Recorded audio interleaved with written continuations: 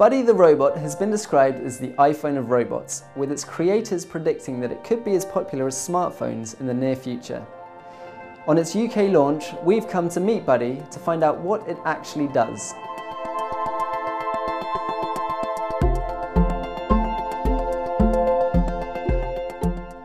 What can you do?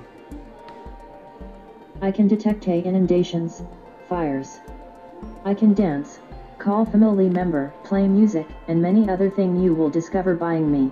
We try to design and create the first companion robots for the whole family. For us, it's a kind. I am the first companion robot destined to general public.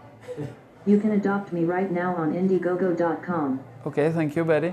But for us, it should be like a member of the family. It has to be friendly, kid size, cute face, like kawaii Japanese style.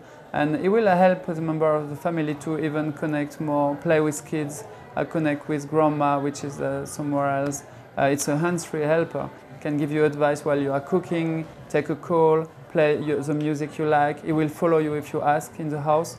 It will be able to map your house, so knowing where is the kitchen, where is the bedroom, wake up your kids in the morning with the right music, remind your agenda, what you have to do in the day, that you have to leave to go somewhere.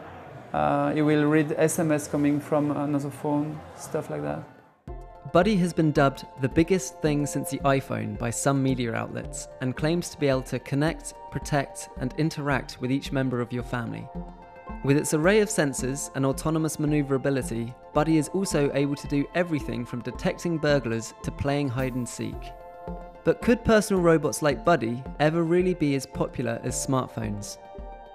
Yeah, we definitely think Buddy and this type of robot will be popular like iPhone are today, with millions of apps. Actually, it's an Android tablet. It's the same ecosystem with a marketplace. So as many people as we can find and reach out will develop application on Buddy. And we really think this kind of robot will really thrive in the coming years. Yeah. As long as it's accessible in price and an open platform. Starting at $500 for early adopters of its current crowdfunding campaign, Buddy is cheaper than most high-end smartphones. What's more, Blue Frog Robotics believe it could actually be even more useful than these smartphones. Well, I would say it's different. It's even more because it's a small character. So for kids, they would not play with a smartphone. Okay, they play many games, but playing with Buddy is playing with a little friend. So it's even stronger for a kid, for instance. They really relate to Buddy immediately. They immediately want one. They love tablets as well, but they relate even more with a small character like that. Can you dance?